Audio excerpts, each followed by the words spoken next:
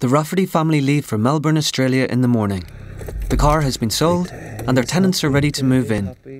Brendan is finding leaving the family home more difficult than he'd imagined. Wash machine, tumble dryer, microwave oven. The family who's going to be renting the house out, they have to come down and sign this tenancy agreement.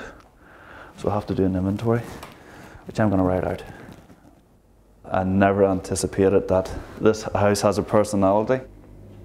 I look at the house now like as a part of the family, and to see it empty now, it was...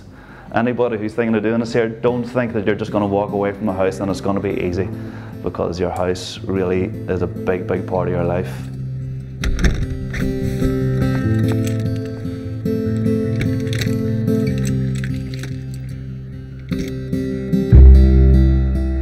It's 1 a.m. in Belfast, and Dane is taking the bus to Dublin Airport. It's a bit unreal at the minute to me. I think it just seems a bit surreal, in the sense that, you know, it's so close to being going now, but at the same time, it seems more like a dream rather than a reality to me. No, I feel I haven't been doing very well at all today.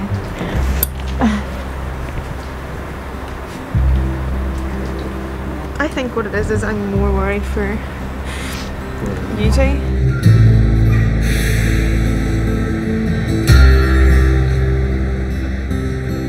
I think somewhere in the back of my mind I was hoping that he would change his mind and not go. But I know he's going to be fine.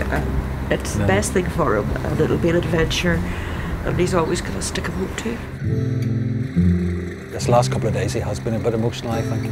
Yeah. But he's good at hiding it, you know, he's very good at hiding it. I told Kelsey she didn't think she's ever going to go anywhere. I just couldn't lose both of them. I don't know what the future holds for me, really. I would like to come back. I've always sort of seen myself having a life here, but it really all depends on what the state of the economy is, whether there's something worth coming back to, whether I'll be able to get a job. I could end up staying in Malaysia, but I'd like to come back to Ireland. I mean, it's a beautiful country.